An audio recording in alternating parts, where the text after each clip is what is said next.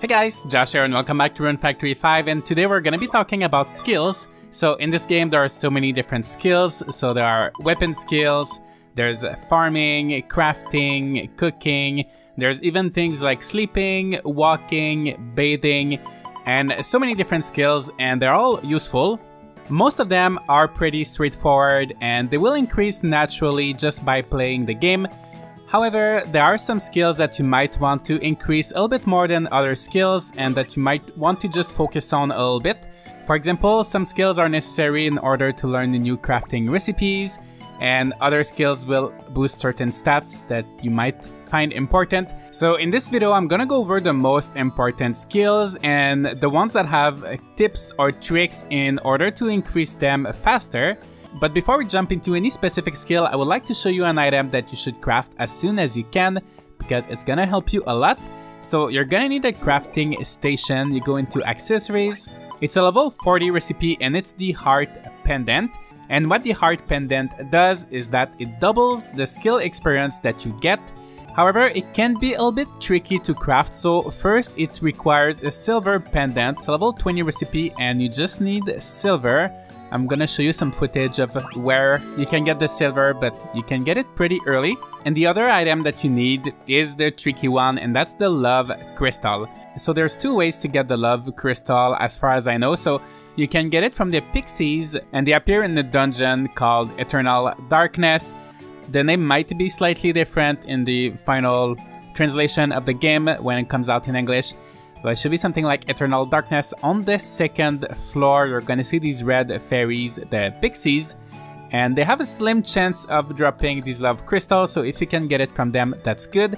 The other way to get it is from Heinz. So if your friendship with Heinz is level 5 or higher, and you speak with him on your birthday, he's gonna give you a love crystal. So make sure you speak with him every day so that by the time your birthday comes in the first year, you can get the love crystal for free. And what you should do with your first love crystal, don't rush and craft the heart pendant right away. Actually put it in the shipping bin, just sell it. And then afterwards, if you go to the crystal shop, you're gonna be able to buy it back from Heinz.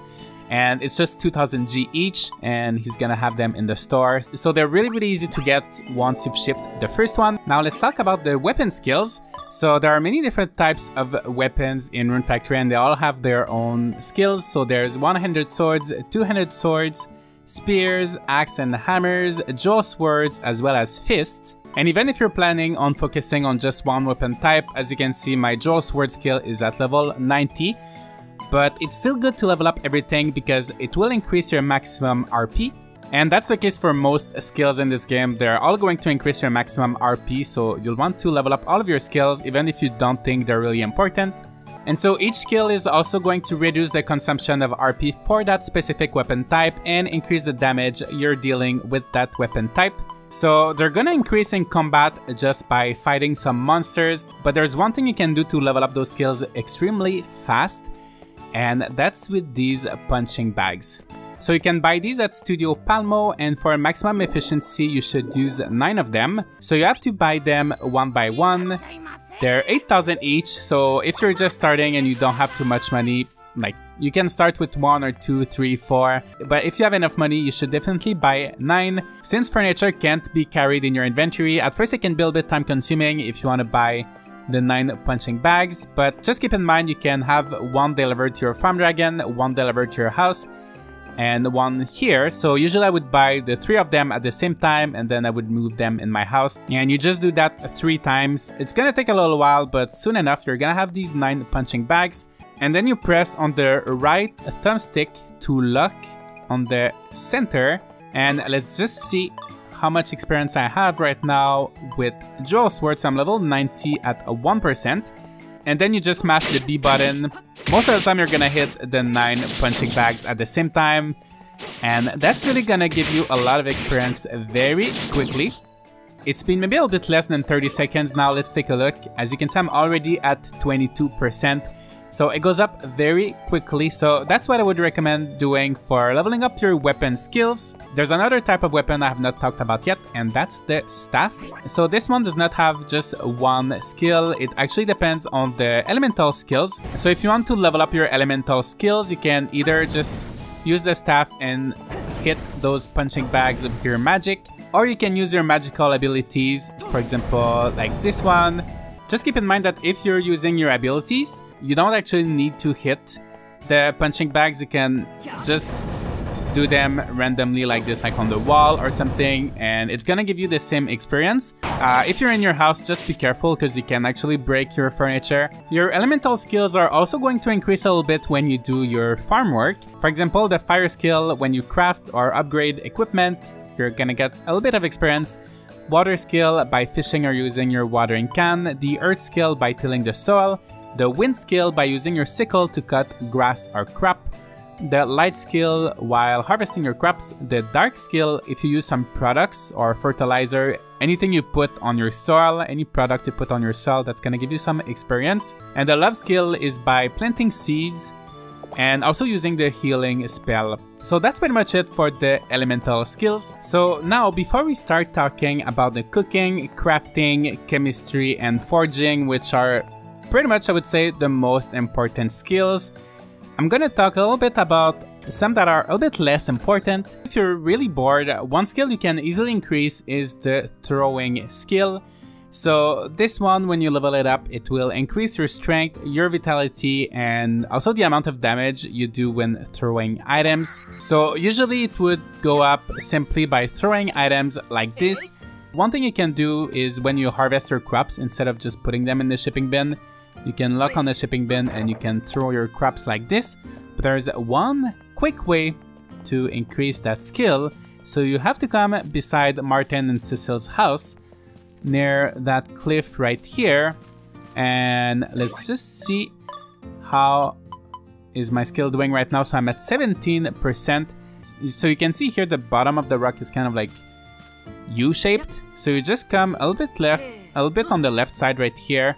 And you just hold up on the thumbstick and you press A multiple times like this. And it's gonna look like not much is happening. You just keep pressing A again and again and again like this. And now let's take a look at my skill. So I'm already at 70, so let's just wait until I level up and let's see how long it takes.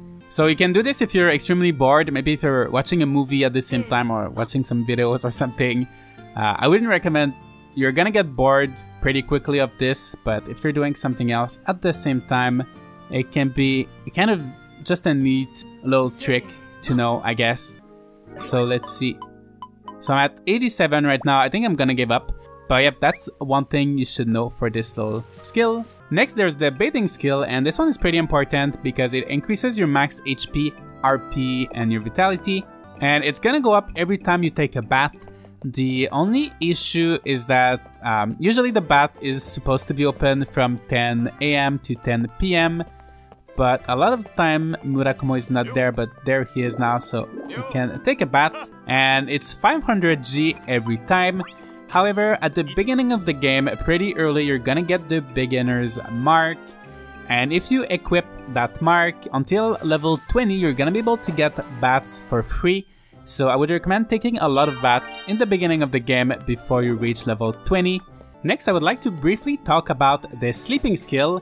So this skill will increase pretty much every time you go to bed, and it will increase your maximum HP, maximum RP, strength, vitality, and intelligence. And I would like to clear up some misinformation about this skill.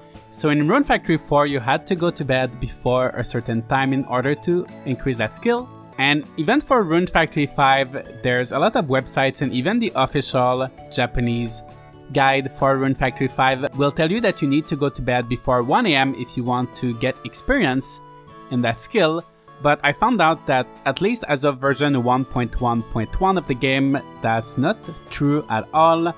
So I'm just gonna wait until 5:30 just for fun. So let's take a look at my sleeping skill right now. So I'm level 70 at 40%. Alright, so it's now 5:30. Let's sleep and see what happens. So I woke up at 6 and we're on the same day on the 20th. So I really just slept 30 minutes. And if I take a look at my sleeping skill, I'm at 50%. So I gained 10%. And it's always 10%, so if I go to bed right now and I sleep until tomorrow. So we're now on the 21st, 6 AM, I slept 24 hours. And my sleeping skill is, at 60%, so I got 10%. Yeah, I just wanted to clear that up because a lot of people seem confused about this, but pretty much you can go to bed at any time. You're always gonna wake up at 6 and you're gonna get the same amount of sleeping experience. So if you wanna get the most out of your day, just go to bed as late as possible. And yeah, so that's it for the sleeping skill. Alright, so now let's get into the very fun stuff. I'm gonna be talking about the cooking, chemistry, foraging, and crafting skills. These skills are capped to level 99 compared to most other skills which are capped at 999. And you really want to level up these skills as much as possible because that's what's gonna allow you to learn new recipes. So I'm gonna show you how I increase those skills. And the first thing you want to do is make sure your backpack is empty. And the bigger your backpack is, the easier the process is gonna be. And before we start cooking, crafting, brewing potions and all of that, you're gonna need some items. You can use any items for this, so if you have weeds or if you have failed recipes, if you have Object X, any items you don't need, you can use that. But if you don't have anything to start with, you can just go to the general store and buy some turnip seeds, because turnip seeds are the cheapest item. And also, this is the hot fruit. We're gonna use this a little bit later, but you can unlock the seed for this crop after you completed the request that will ask you to ship a level 10 crop. So make sure you always use your sickle on some of your crops to get a higher level seed, so you can get level 10 crops as soon as possible, and you can get the hot fruits as soon as possible, and you'll understand why in a few minutes. And as I said, I want my inventory to be empty, so I'm gonna put all of the turnip seeds I just bought.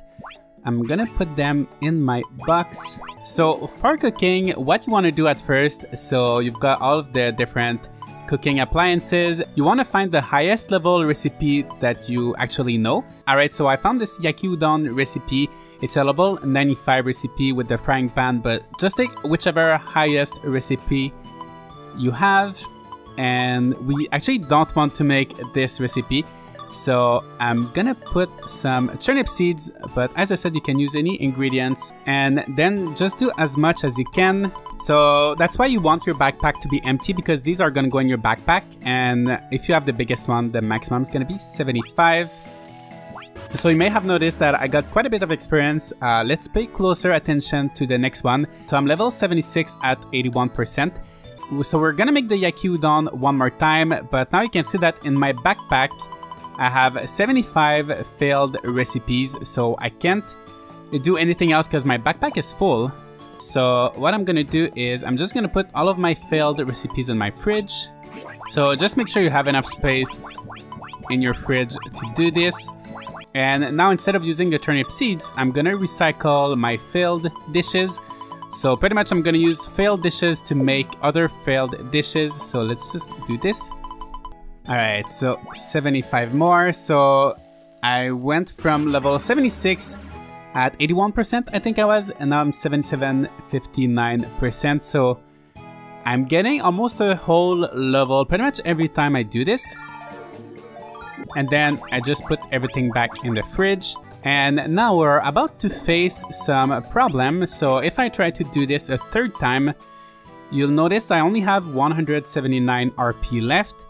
And what happens in Rune Factory if you try to craft a recipe and you don't have any RP, actually whenever you try to do something and you don't have enough RP, it's actually going to consume your HP and you're gonna die.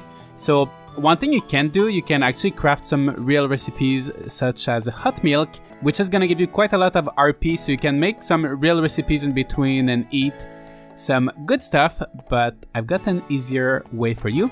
So you're going to need the chemistry set, and it's a level 65 recipe, so until you're able to do that recipe, I would recommend, as I just said, to make some hot milk or some other food that's going to replenish your RP. This recipe, that's the Formuade, and this one requires the hot fruit, which I talked about, and you're gonna want to make a level 10 Formuade. If it's level 1, level 9, that's not gonna work, it needs to be level 10. So if you have a level 10 hot fruit, you're gonna get level 10 right away. But this one that I have is level 1, so I'm just gonna add an extra item.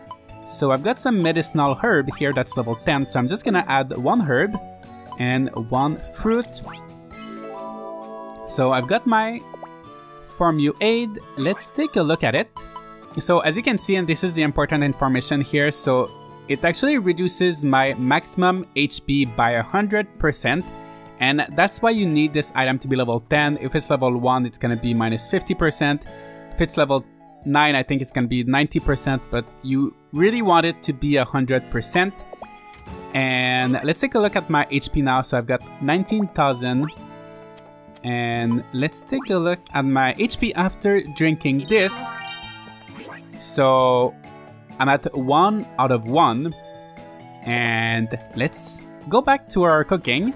So I'm just gonna do these a couple of times until I don't have any more RP. You're going to end up with some super filled dishes. So I would recommend maybe just redoing it with the turnip seeds or other random items from time to time, just if you want to be able to do 75 dishes every time. Because as you can see right now, I can only make 56 because I only have 56 failed dishes, right? Alright, so now I've got only 97 RP left, and usually that would cause me some pretty big problems because, well, I would pretty much die or lose a lot of HP, and I wouldn't be able to continue cooking. However, because of the Formuade, my HP is still at 1 out of 1, so you're gonna be able to continue crafting and cooking and do all of your stuff, and your HP is not gonna go down to 0. Just keep in mind you can exploit this for crafting, but if you go in combat, everybody's gonna kill you in one shot pretty much. Another little tip for cooking is that if there's a recipe that you can actually make, such as this pineapple juice that I'm making right now, it's going to give you a lot more experience than failed dishes. So if there's a high level recipe and you have a lot of ingredients, then I would definitely recommend doing that. And just keep in mind with the Formuade, you still need to respect the limit of RP that you have, otherwise your recipe is gonna fail.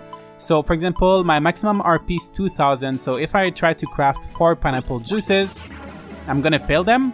So I can make them, for example, 3 at a time right now, and I'm succeeding, so I'm just doing that like this, and I'm gaining a lot of experience. So for chemistry, it's pretty much the same thing, just find the highest level recipe. And to get started, I'm gonna use my turnip seeds again, but I could use anything, right? So if you have lots of like scrap metals or lots of grass or, you know, anything you don't want to use, feel free to use whatever you'd like. And what's fun with chemistry is that your object X actually stack, as opposed to the failed dishes that didn't stack. So they were filling up my inventory every time, and then I had to put them back in the fridge and do the same thing over and over again. But for this one, they don't really take a lot of space in my bag, and I just reuse the same ones, right? And also there's no other variations of object X, so you always get the exact same thing. So I can just do this over and over again until I'm bored, basically, because I'm not gonna die because of my Formuade. So I don't have to worry about my RP, and I don't have to worry about my inventory space. So yeah, just keep doing this. I would also recommend to have a few recipe breads on you when you do this, because most likely than not, if you're leveling up very quickly like this, you're gonna be able to learn higher level recipes, which are gonna give you more experience. Alright, so for forging and crafting, it's pretty much the same thing, so I'm gonna go over it pretty quickly. So you just try to find like a highest level weapon or armor, and you're gonna get scrap metal out of the failed recipes that you make here. So I'm just gonna use the scrap metal. I'm gonna make 75 of them just like this. You just keep doing that and you're gonna level up your forging skills pretty quickly. One thing that some people like to do, but I don't find it as efficient, you can craft a lot of random items. For example, you could craft a lot of broadswords and you could just upgrade them. Just put a random item and upgrade them, so each item can be upgraded like 10 times. But honestly, I find that the easiest way is really just like this. Just pick a high level recipe, just put some scrap metal, and just repeat the process over and over. And last, we've got a crafting. So I feel like I don't need to show you at this point. You guys know how it works. You just pick any recipe, you put whatever you want in it. So let's reuse the same scrap metal that we used for our forging, and you get scrap metal for this as well. So that's pretty simple. So that's pretty much it for cooking, chemistry, crafting, and foraging. So if you use these techniques, it's gonna be very fast, especially if you're using the Formuade. So the last skills I would like to talk about are the status resistance. So there's poison, seal paralysis, sleep, fatigue, sickness, and knockout. So these skills are going to increase your resistance to these status. So they're pretty useful to have. So the way to increase these skills is either by being afflicted from one of these status effects by an enemy, or by afflicting one of these status effects to an enemy. In Rune Factory 4, what you could do, you could drink Object X, because if you guys don't know, if you drink Object X, which is the failed potion, it's gonna afflict you with all of the status effects. However, in Rune Factory 5, as of version 1.0.3, it's not something that happens anymore. So if you drink Object X, or even if you throw Object X to an enemy, it's still gonna afflict all of the status effects, but it's not gonna have any influence on your skill levels. So I don't know if it's intentional or if it's a bug, but it's okay because I've got a workaround. Actually, I've got an even better solution. So we're gonna have to go see some enemies, and I just want to get rid of my Formuade, so I'm just gonna go to sleep.